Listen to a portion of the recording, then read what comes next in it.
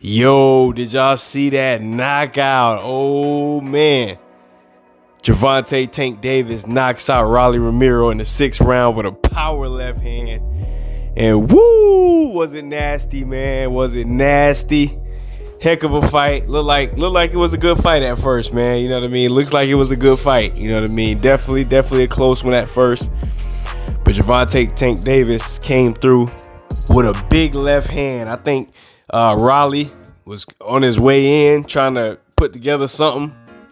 Got a little careless and pow, knocked out. Came in kind of like how the homie Pacquiao did when he was fighting against Marquez, and ran up in that thing and tried to do something and got his ass hit with something.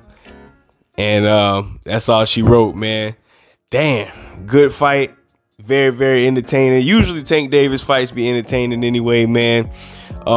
He was talking to the crowd. He was talking all types of shit to Raleigh, man, in the ring.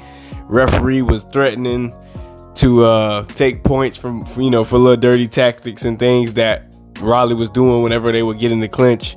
Lot of I would say good punches being thrown in this fight, but you could just tell everybody in the arena was just kind of waiting.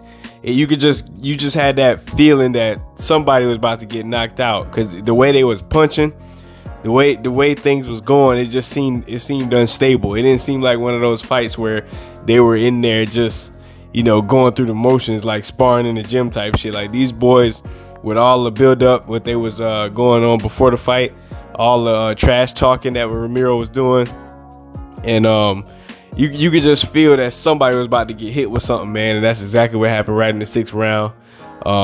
You know what I mean? It was some good stuff going on in there. But ultimately, you know what I mean, he got his ass knocked out basically, man. But after the fight, Raleigh didn't even stick around. I mean, he got checked out real quick and then started dipping out of the ring, man. Him and his dad just kind of dipped.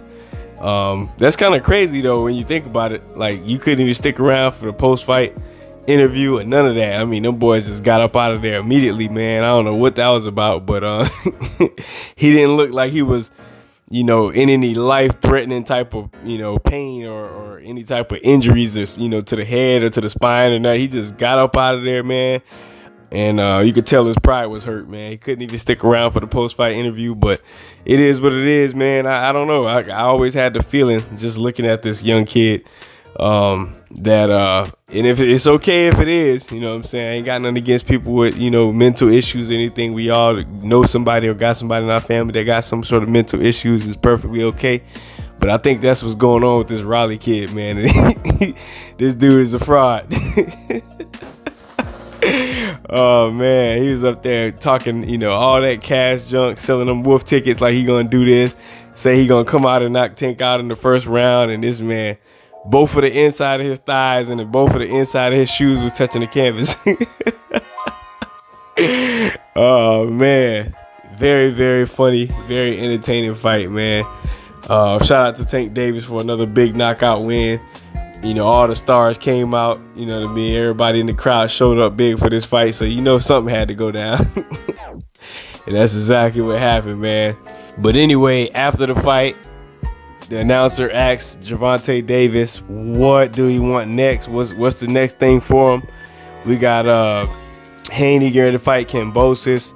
You know what I mean? We got Lomachenko out there, still out there somewhere. We got we got a couple good fights out here that can happen, man. And Tank said I'm here. He said I'm here. So it's gonna be interesting to see what happened next, man. You know what I mean? The winner of Haney and Kambosos. We'll see what happened with that. But I don't know, man. I definitely think Tank Davis was taking his time. You know what I mean? Letting Romero, wear himself down a little bit. To see if he can get him up out of there later.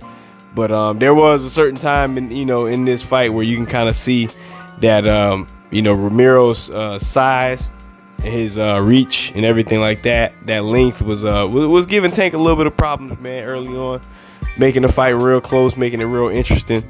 So who knows how that'll go with him and Haney. You know what I'm saying? There is rumors about them sparring and stuff like that. Obviously, a fight in the under the bright lights is something that's different. But you have to understand that those type of fighters that's a lot taller than Tank, like that, with a lot of reach, you know, especially skilled fighters with you know, good boxing skills, real slick, and also got power, man. You got to imagine that could be a little bit of a problem for Tank. Not to say that Tank couldn't hurt Haney, you know what I mean? He definitely could. I think that's something that can happen, man. But, you know, it's just going to be interesting to see how that happen. Will they put those two in the ring? I do believe that it isn't Tank not with Floyd anymore, if I'm not mistaken. So, you know, he came out here not with Floyd. And I think he was able to, you know, come out here and still get a big knockout win in grand fashion. You know what I mean? So this is just a very, very interesting situation, man. Y'all let me know what y'all think in the comment section. It's getting late over here. I'm probably gonna hit the bed, man. So much love, peace, blessings to everybody checking in. This is just a quick reaction video to the fight. And hopefully we'll get back here with y'all on the next one. Peace.